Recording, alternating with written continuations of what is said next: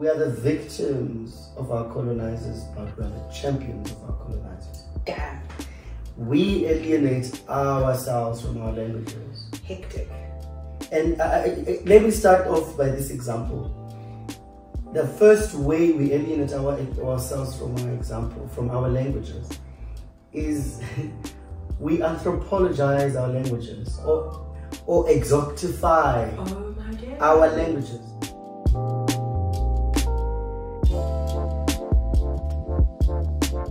Hello, and thank you so much for tuning into Bad Nihilist. Today I've got the brilliant, intelligent Akha Tutu, or T. When he describes himself, he is a language practitioner. He doesn't want the word linguist, but was studying about why he does not want to be called a language practitioner. Why is that? Before I even get into this topic. Okay, so I want to be called a language practitioner and not a linguist. Yes. And it's not that I'm running away from being a linguist, because I mean, you can't engage in language and not be a linguist. But really, it's from a very technical point of view that I don't want to call myself a linguist, because as somebody who came through academia, you become a linguist through finishing your training. So I haven't finished my training up to a PhD level. But if you could speak about linguistics in layman's terms and the work I do, then I guess you could say that. But language practitioner, I think, describes perfectly what I do. Yeah, and you're still pursuing a career in linguistics. There you go. Okay, I understand that. Kaloku, we're not all familiar with this field, and it's quite an interesting one. I'm so excited that you wrote this piece. Akha has written a piece, and it's titled Zenkinkomo Magwalandini, Thoughts on the Ultimate Archive of All Time. And briefly, actually I don't even think I should describe it, because it's such an interesting introduction into the idea of language being so entrenched in who we are and our identities as people. And I'm just going to invite Akha to tell us firstly about why you wrote this piece before we get into the meat of this. Okay, cool. Okay, it's fine, because I wanted to make some disclaimers, but I can make them after what you make them, okay. Sure. We can get back to this. So the first disclaimer is that I'm really trying not to make this an academic conversation. It can't be. You know what I mean? And as a result of that, the ideas that are going to be discussed here from people who are well informed of these issues, they will identify big gaps. Okay. Understandably so, because the intention of this conversation is to bring these ideas to the fore for everybody to understand. Fair enough. Not necessarily to sound like I'm in a lecture hall. No, and that's the whole point of Bad Nihilist. We disclose this from the jump, Betuna. This is not an academic platform. We have experts, but they're trying to make this conversation more accessible. So do expect big gaps, which I can engage people who are interested at another time. Second, disclaimer, these are not my ideas that I'm very much interested in, and I'm engaging them, but I mean, they've been put out there before by many great scholars. Right. So they're not necessarily my ideas, but I do put them differently and think about them in my own context, my own ways, and in my own experience, through my own experience. Of course. Another third disclaimer is that when I speak about language, I want people to understand that I'm talking about any manner of way, verbal way, that people communicate effectively. Okay. Not because I'm trying to make this disclaimer is important to me, because there's politics in the definition of language as well. Okay. Given our past as South Africa specifically. Right. And lastly, the last disclaimer I want to make is that when I speak about culture and language or identity, specifically ethnic identity in relation to language, right, I am not by any means saying that language is culture, but those two are closely related, but not at all that I'm claiming that language is that culture. Okay, thank you. So those are the disclaimers I wanted to make. Okay. Okay, wait, do you wanna say something? Oh no, I was going to respond to your request. Okay, yeah, go for it. Okay, because I was about to ask that question. Okay. Yeah. Now, why did I choose this? So I named this, so it has two titles, this discussion. Yes. I named it Zenkinkomo Magwalandini, Thoughts on the Ultimate Archive of All Time. Right. And then the subtitle there is a discussion. Here's the richness of our heritage, which is our language. And with those two titles, what I'm trying to show is that we're losing something of great value in how we perceive our languages, or how we do not perceive our languages. Okay. Which, of course, will be the meat of this discussion, as I said. I'm very excited about this. I'm truly excited about this. I am too. Firstly, there's 3 parts to Akha's discussion that well, rather how we're going to approach this. And the first part is language as a living archive. For me, that's the idea of, we almost have this like storage and this data source of material from our ancestors, our past, our forefathers, our foremothers. This library, this vault, this richness of who we are and where we came from. And we can access all those strings of the past through the way we engage in language. That's what I got from this, but we're here with the expert and we're going to ask Akha, what does this mean? What is this about? Okay.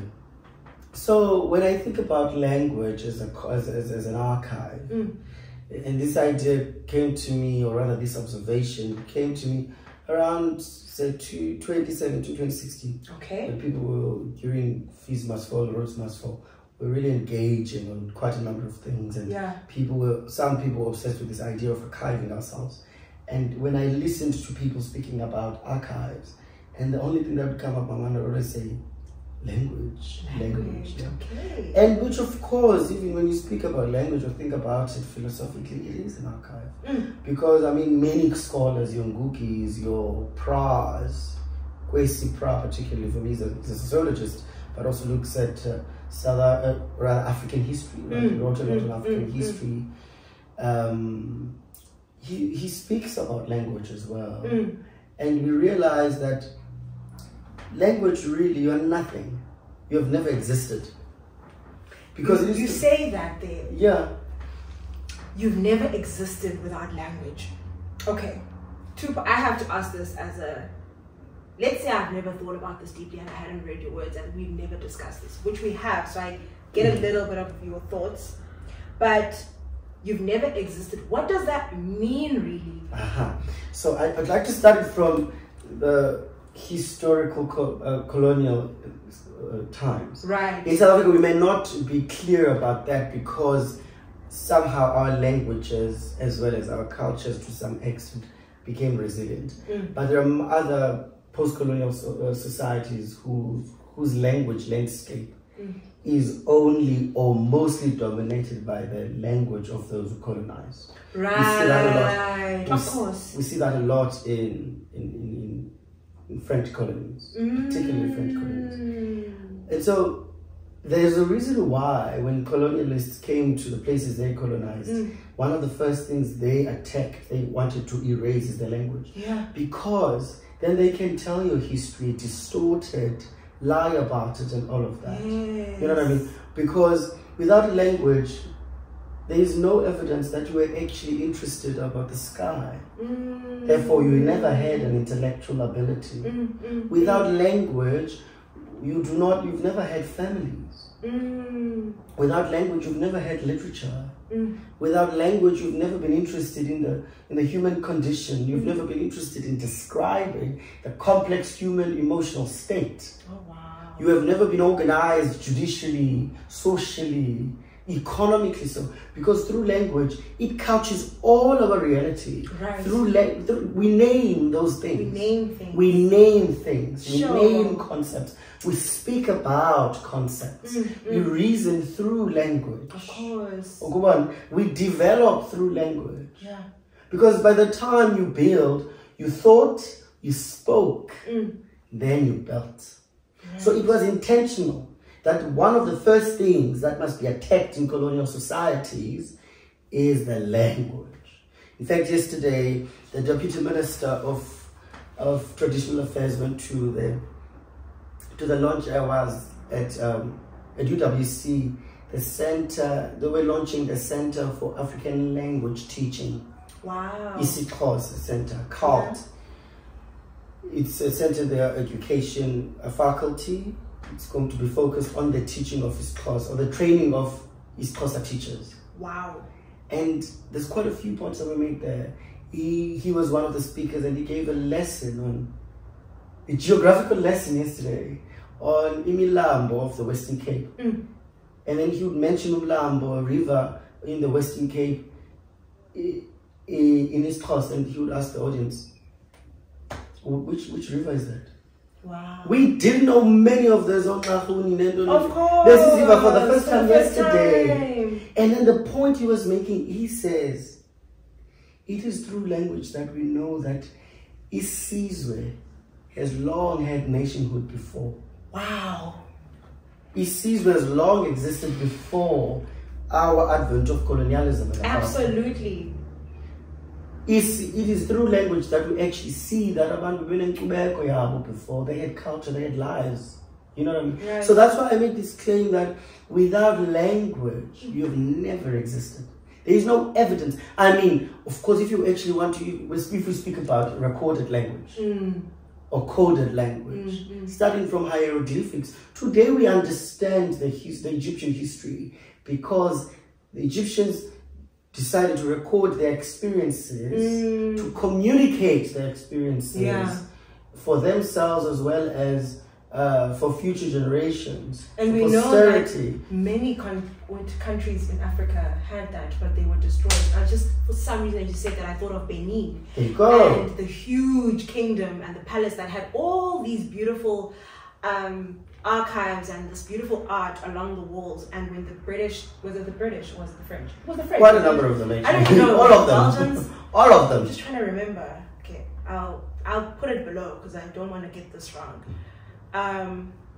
No, it was definitely the French. If you're speaking about the Benin, it's most likely the British. But of course, we can double check that. Okay. I mean, but Siwe, is that really necessary now? Because what we know is that something happened by someone. There's a documentary on DW documentary, and I think I'll link it below because I watched it relatively recently. And the way they pillaged it, they just took it, they cut it down, not realizing that they were histories, stories about their grandfathers, the way they cultivated the land, economics, the way they wrote, and it was art, but it was also the way they communicated and recorded their history, and that's just gone. Of course, without confusing things or conflating things, because recorded or coded communication is different from language, but of course they're very much connected. We code because we speak, right? But now for me, my biggest focus is actually what we speak. So really the bigger argument here that I'm making is that without language you have never existed. I mean, there's so much existent evidence in our everyday language that proves. In fact, one example is I forget her now. She was interviewed by Ntiki Mazwai. She's a doctor. I think she's a sociologist. I might be wrong, but I'm gonna double check it. She makes a reference to this expression yesiZulu. Injobi thungelwe bandla. What does that mean? Meaning, izinto ziyathethwa. Oh. If you want to fix things, let's sit down. Let's take a pan. But that expression makes reference to the fact that in ancient societies, African societies, Zulu societies, many, not only Zulu, the way that people addressed things, conflicts or whatever, they would bring them to the court. Most likely, of course, in Kundleni, there you go, which is a bandla. Oh, yeah. And we can see, in fact, they are also historical. They give us a window to the life before us. So if, without language again, in fact, again, I think what Toni Morrison says when she speaks about the oppression by white people, white supremacy, what oppressors do, they tell you that you have I'm not going to say it word for word here, you have a flat head, or you do not have big enough brain. And then you're going to spend the next 20 years trying to prove that while they are busy developing themselves, building sophisticated economic systems, and when you are still trying to prove your worth and your humanness. It's exactly like language, okay? Because once you strip away from our language, you've taken everything, our intellectual history, I just got triggered for some reason. I just remembered, sorry to be saying this, I just remembered a conversation I had with someone from high school. If you watch this and you know who you are, you know what happened. Because I won't tell the whole thing, but it was basically a situation where I then asked, after we were having a conversation, something was happening, and I just asked why this person was from the Eastern Cape, by the way. Not far from where I grew up, not too far, a couple towns away. Dambuzba, why don't you learn Xhosa? Like, okay, you grew up around it, your friends are Xhosa. They claim that they were English, and they'll study Afrikaans. I asked why not Xhosa, and they were like, my grandparents wouldn't really. It's not really something we do. And the way that dismissed, I don't know why I just thought of that. It was such a dismissive thing. You know who you were. We were in the same house, darling. If you see this. It's just like a thing. And everything you've said, okay, we've already gotten into Akha's second point, which is about the perception of language and how we are a victim of a colonizer. Oh my days, and we're champions of our colonizers. By not embracing, I guess, our language. Yes. And connecting it to heritage.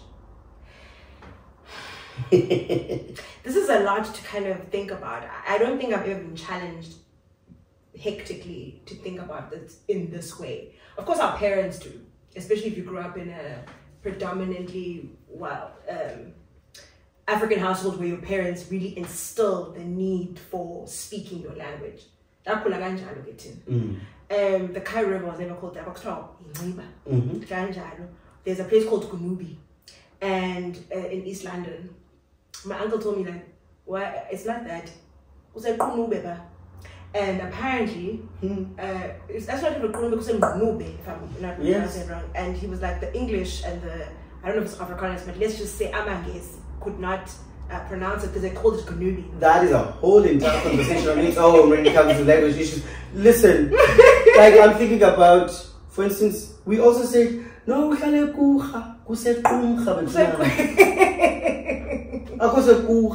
it's the same with Nanacha. There's a place called Nanacha. They make great pies, but that's not what it was called. And also, by the way, you see, I want you to see the extent of these things. They seem like they're nothing, but the extent to which they strip us of who we are. As well as, for instance, in case there's a place called Tongat. No, I say in Tongat.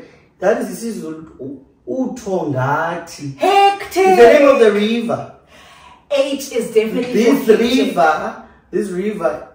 Ilulu Tongati. Wow. You know what I mean? Meaning, oh my days. Because we get value from it, we also give it value. Because we value it, we use it, and therefore we bestow value to it. H is definitely hectic. Today, even in the way it's written, I'm like, oh my god. Oh my days. So these things are not really, they're not as these are things that's really who we are. And they are very emotive, girl. Oh my gosh, you know what my parents, oh my days, this is so funny. So my parents' generation, my mom's name, my mom has an English name. She has her Xhosa name as well. Same with my grandma and her husband, my grandpa, and when it came to us, our whole generation, my mom's kids, my mom started having children and my dad in the 1970s. Mind you, I know I was born in 95, but like the whole line is all of us.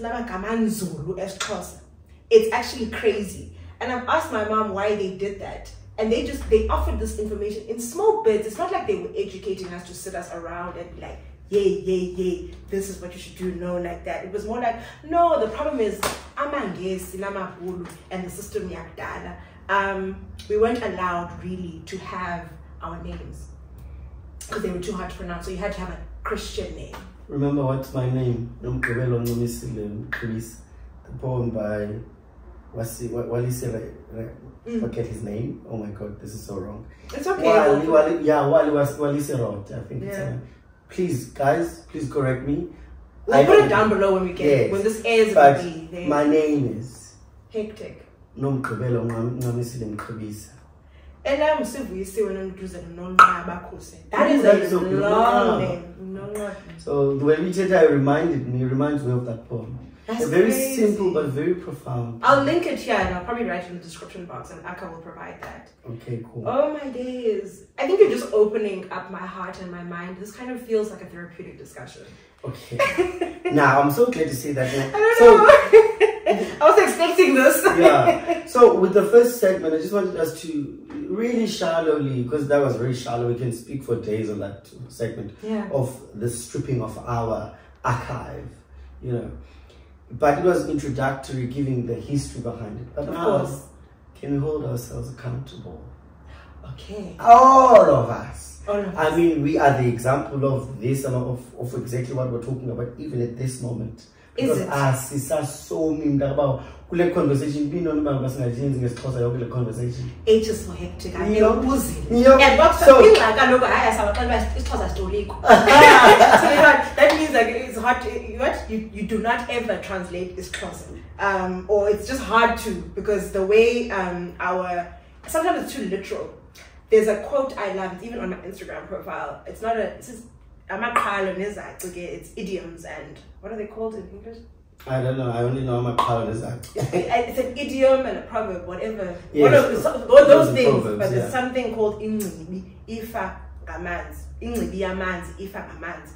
When you translate it, it literally means a doctor of water, an expert of water dies by water. It's kind of that idea of like, you live by the sword, you die by the sword. So what you do is who you are. Can you realize how difficult it is to translate?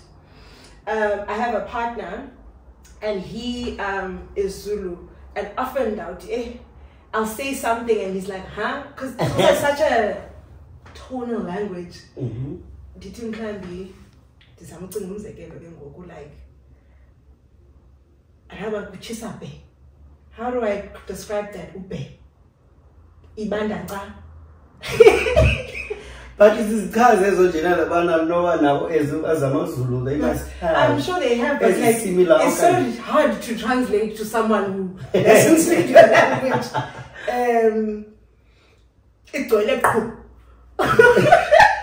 What about if it's or something like that? You know what I mean? It's.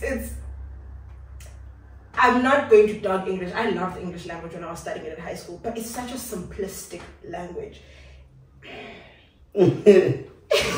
But also, we're not here to attack people's languages. I'm sorry with English. But I mean, the point that I'm trying to make. I am, friend. I'm sorry, because everything you've said is exposing how like disconnected sometimes I am from my own language. Okay, you go on. But I mean, that's it. I'm so glad you say that, because that's what I'm particularly happy that you use the word disconnected, because here I used alienated. Okay. And of course, it's important that we must hold the system, and when I say the system, I mean our past, our colonial system, the current system, in fact, as well, the status quo. But also, we must also hold ourselves accountable as individuals, as families, as communities, as black institutions. We do have institutions, church, schools. You know, as amasiko are done through institutions, this course. And by the way, no, I'm focusing on Amaxhosa here, guys, because we're Xhosa and we're so Xhosa, so I can speak from that experience. Otherwise, I'm challenging everyone. I'm challenging everyone. Swahili, whatever. I feel that actually a lot of you would actually relate to this conversation. So a line here I wrote to this part, I said, we are the victims of our colonizers, but we are the champions of our colonizers. Damn. We alienate ourselves from our languages. Hectic. And let me start off by this example. The first way we alienate ourselves from our languages is we anthropologize our languages or exotify our languages. Let me give you an example. Trevor Noah, I'm not attacking Trevor Noah, I like him, but as I said, we must hold ourselves accountable. Trevor Noah, I think it was close to one of his last few shows on his daily show. And then he was celebrating the Women's Month at that time. And then he goes on, of course, in what he was saying, goes on to mention the famous expression, Watinda Bafazi, Watinda Mbagodo. oh, I don't know what he said. And I said to myself, what? Oh no.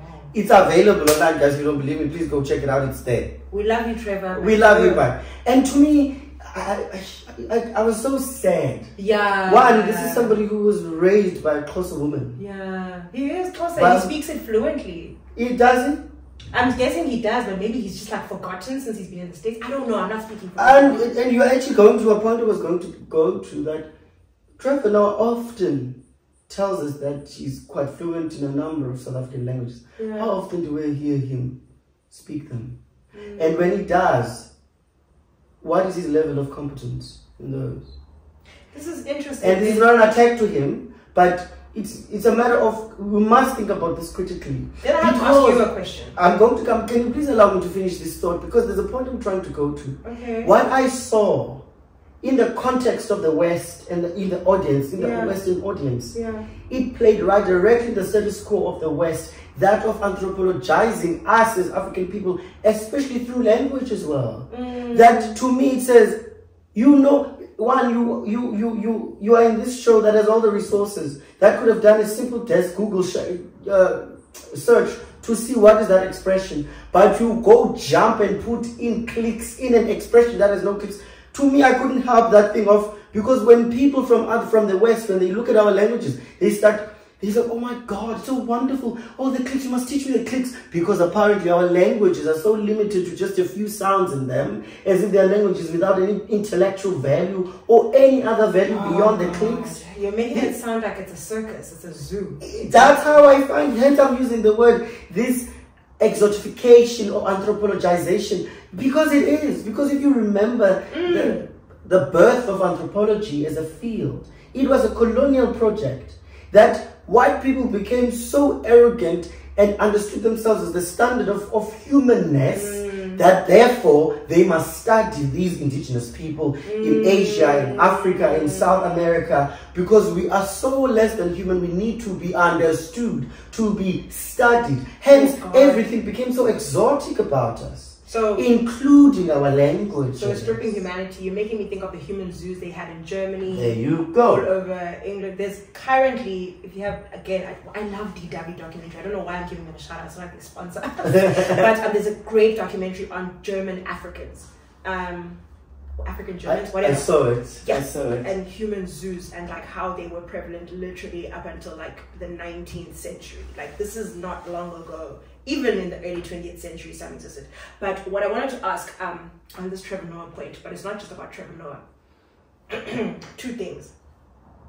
How then do we get held accountable? And I'm explaining this because Trevor is speaking to a broad audience of people, right? And you've also said, like, how often has he used isiXhosa or any other South African languages that he can speak? That's the one point. How can you do that, right? It's a very simple thing, but I think you need to explore that. And then why also? Because at the same time, we now live in this like Anglophone world a lot. I mean, Francophone, wherever you are in the world, depending on your setting, and we have to assimilate and learn these languages that we're working with. If you're in France, you must go. I have a friend now who just moved to France. They don't even tolerate people speaking English that much in the region where he is. And people have, and the colonizers come and they expect you to uphold like the French identity where you are. So how and why then? Firstly, I do not mean to be unreasonable about Trevor. I cannot make him so responsible of things that are so big. It's a structural problem. No, of course. I'm just using him as an example. It as an example. Of course. As a reflection of ourselves, by the way. I'm not attacking him, I'm attacking us. I'm holding us, all of us accountable. Yeah. Now, of course, I don't want to be unreasonable. Trevor is addressing a broader international, even us here in this conversation. International audience. But if you are going to tell the story of a people to a point where you want to use some expression of them, make it a point that you're going to say it correctly, especially because you are always telling all of these audiences that actually I know quite a number of South African languages. Right. You even go as far as saying, Umama Mxhosa. And we're not going to pretend as if, because even linguistically it's explained, we understand this, we're not going to pretend as if we do not understand the influence of children bearing and nurturing people's influence in the language of the children. There are many studies that speak that. Whenever you heard, and that's why I go as far as saying, because I think also it would actually drive home the point that he's making about himself, how South African he is. And of course, but this guy comes to South Africa, he has a YouTube channel. There are certain things he speaks to South African audiences only about. Interesting. Why are you not interested? Again, I said, well, I'm holding us accountable because this example. We're just using him because he's a very powerful and influential figure. How cute it is, and I cringe. And then said, I cringe and be so and said at the same time, oh no! It's such a moment. It's not an moment. It's an embarrassing moment. But also, okay, I'm going to catch you to bruise you, but I'm also going to soothe you. How am I going to soothe you? You are a victim as much as you're a champion today, but you're a victim. Fair. Because you'll remember again, going back to my first point. Yeah. That there's this book, I forgot the name, which is following the birth of white supremacy, particularly in America in the 1600s. You better remember it. We'll put it here. I'll look for it. And by the way, these things, guys, it's not like I came unprepared. It's just that they come up your mind right at the moment while you are having a conversation. Yeah, they do. So please. And it looked at the birth of white supremacy. And I didn't read, I just like took some parts from it and the review and all of that. But what I got from that book is how white supremacy was born in America and all of that in the 1600s. Right. And I started thinking about how, in the context of South Africa, how white supremacy is, and how it really found its way in comfort and all of that. And I realized the greatest thing that white supremacy did in South Africa is to take the idea of humanness and intertwined it, while at the same time it took blackness and made it its very antithesis. That is, blackness is the very antithesis of whiteness. Therefore, if you are going to intertwine whiteness with humanness, and as whiteness, your antithesis is blackness, therefore blackness is not human enough. It's not human. Blackness is the very antithesis of humanness. I mean, it even comes through in English. Yeah. Yes, you can make arguments that, well, English is so powerful in South Africa, therefore it gives you opportunities. But it goes beyond that. Because even in our context as black people, when we speak English, we feel, oh my God, the worth. We feel human enough. The closer we are to English, not only the language, but also the way of being. In fact, of course, whiteness in this case, including language, of course. Yeah. I mean, we cannot pretend as if we don't see ourselves, how we look at ourselves. Sure. Intelligence is measured by the way you speak. And I'm so glad you say the way you speak the language. It's not only just the fact that you speak the language, English, but the way I'm not cringing because I just thought of 100 examples. There you go. So that's why I'm saying we are also, and I'm so glad that this language, this conversation, by the way, is just a part of a broader conversation, because it's part of a theme that defines who we are as a post-colonial society, as a post-colonial people. Because I'm reminded of another conversation as well, online UD lecture by Professor Zetumatele. She gave this lecture. We'll put a link. Yes, and please, I really encourage people to go back. It's a UD Simelane lecture. Just a little bit of background. UD Simelane was a lesbian woman in KZN. I think she also played for Bafana. She was murdered on grounds of hate crime by people that he knew from his community, or at least one of them. She knew. And then that lecture was established in her honor. And also, of course, to advance queer people's struggles and all of that. And Professor Zetumatele was speaking in that lecture about the origins of violence in South Africa and the experience of violence by marginalized people, particularly women as well as queer people. And where it comes from. The kind of violence we have in South Africa was established right at the beginning of this colonial society, when the indigenous met the colonizer. Right. And of course, she makes reference to this metaphor that people often use of the raping of the land. And we like Tibani like with the violence, you know, expression. She says, if you could rape a land, what a resource, the ultimate resource. Therefore, that means everything and everyone else on it is already raped. Speaking. You know what I mean? The emasculation of the African man. And with women, it was a given. When you look at the levels of violence meted against black women, particularly by black men, we are colonizing ourselves. If you look at the origin of the violence, so again, it's the same theme, even in the language as well. I just thought of Mandani. There you go. And how he writes about violence, perpetuating violence. He writes about the state level, about like the colonizer was violent and brutalized, and then these people like Idi Amin who come into power do the same thing, repeat the patterns of learned behavior. So it's so interconnected. It's these themes that you find in our experience, it's this theme that you find in our experience in post-colonial South Africa, but even in different things. And I was speaking about violence, and I was speaking about language. Of course, we speak about violence because language has been subjected to violence, intellectual violence, and other kinds of violence as well. And as you see, even in violence on its own, we perpetuate ourselves as much as we're victims. Even in language as well, we're doing exactly the same. How we feel so comfortable. Guys and sons is cause. It's such an moment. It's just an moment. That part. Yes, I don't know why I just thought of like how we glorify and like, oh my God, they're so exceptional. Exactly. When a white person in South Africa can speak any of the language, they can speak Zulu or whatever, and it just goes back to the idea of it was not meant to be human. It was just like a project to study these. We were like things in zoos. We were like, what is the word you use? Exoticized? Yeah. So it's like, oh, it's exotic that this white person can speak Xhosa fluently. As if you are not in South Africa or you are not in Eastern Cape. But that was the point. Or Zulu fluently in KZN. Of course, you must. Of course you should. You are in KZN. But that was not the point, as Akha has mentioned over and over again. The idea was to strip all of that identity.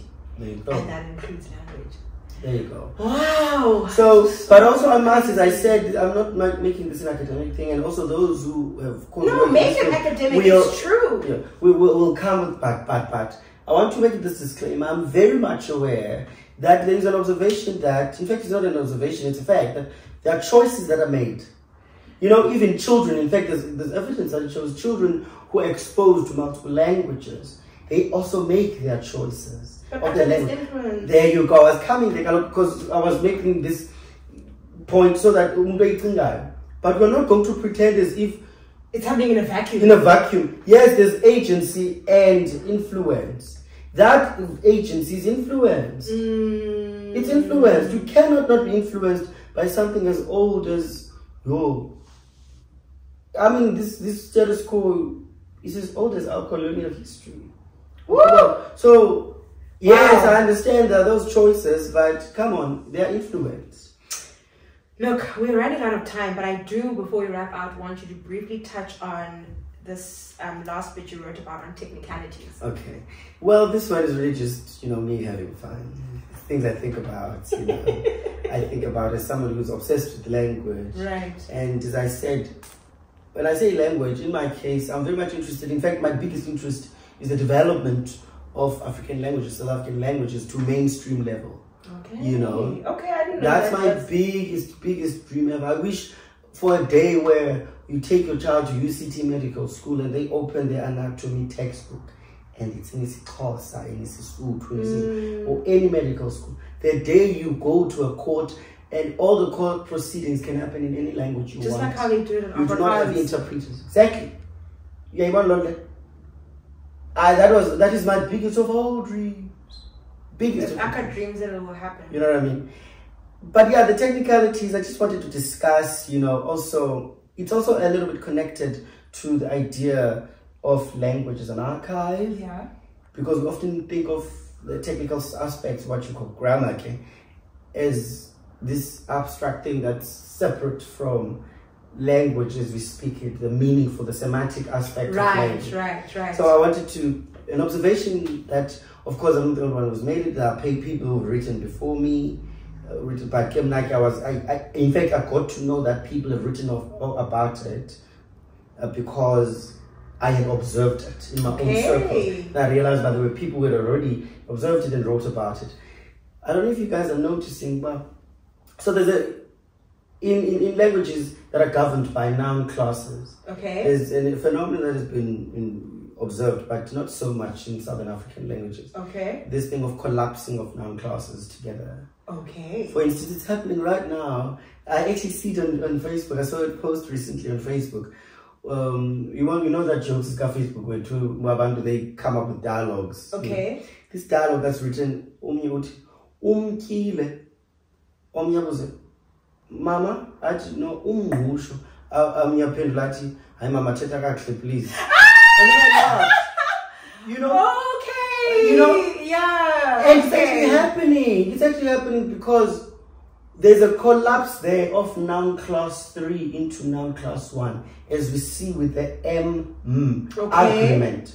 Because noun class 3, as much as they are the same as prefixes, but in their agreement they're not the same. I think you need to explain that. Okay, so noun class class. Noun class 1 is and that noun class accommodates person, entities, your to umfundisi, and all of that. And then noun class 3, it's all the nouns that start with that are prefixed with that are not. Yes, this is Kuse grade 8. Yeah, there you go. That are not people. Grade 8 Kuse. You'll hear umti, and all of that. And when you create an agreement, of those nouns, when you create in English called agreement or concord, the verbal or concord, it's different for both noun classes. You'll say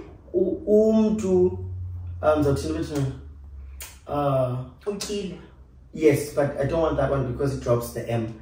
But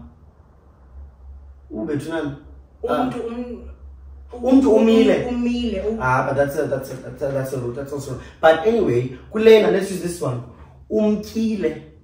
If you mean the umosho is the thing that was eaten, you'll say ukile.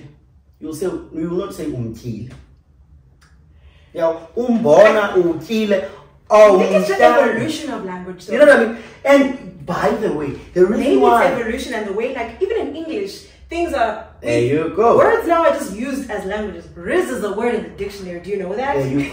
Now the question again, this archive thing. Why are we accepting it? Why do we understand it so clearly? Why are we so easily observing it in English? Because we see what it means about our times, the changes of time and all of that. Why can't we observe that in our languages?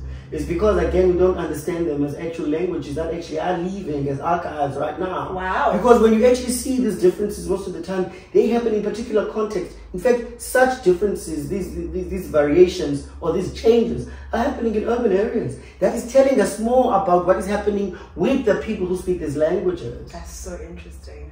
And if there's such a change that is along with time, that is a change that is going along with times, right? Why then do we think that these languages are not changing? Why these languages are not leaving?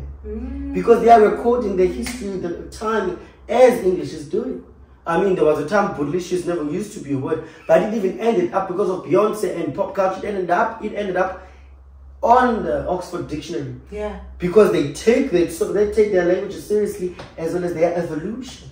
Why were we not? And of course, this is a very technical example. Cool. It's a very technical example. There are many other examples that are not examples that actually, we use every day. I can't think of them now. Yeah. In fact, in my honors, I was actually looking at the interaction of Xhosa and English. How if given enough time, a new language can come out of that. Because I was observing that code switching, or rather the interaction of these two languages, is not only at the level of terminology or lexicon, as we call it in linguistics. It's actually even informed by rules, unique rules. And these rules are not just, code switching informed by Xhosa rules or English rules. No, there are few rules that when you follow, for instance, what I observed is double pluralization that happens. For instance, colleagues, You hardly ever hear people pluralizing one in the plural. Ne, Xhosa plural. Colleagues, English plural. There's, in my interviews, I realized that when you say things like that and you drop one plural, there seems to be a sense of incompleteness. In fact, when you drop less Xhosa, it becomes incredibly ungrammatical to the person who says it. But when you drop less in case, it seems incomplete. It seems incomplete. So those are the things that are happening. I mean, again, the isha, a suffix that we attach to verbs as well as some adjectives, but particularly to verbs, they're shawarisha. It's a thing. It's a thing. What I mean? Yeah. So again, this idea of a language as an archive, and if we do not pay attention to it. By the way, another thing that I wanted to, as a last point in that conversation, that idea of anthropologizing our languages. I don't know how you've noticed. Again, it's in line with the fact that we do that with so much of who we are. For instance, I'm sorry, UWC in the center. Thank you for inviting me, but there were. I'm like, it's like we visit who we are. We keep these identities and our languages in the box, and sometimes we visit ourselves. That's simply because one of the speakers there, something that was very intellectual. It was not even being things that would elicit praise singing. Praise singing. There you go. Is what would elicit or solicit. But the moment and I was so confused, like, why is it? Because that's how alienated from who we are. That we look at ourselves from someone else's eyes. Wow. We exotify ourselves. Sure, we've added our own selves.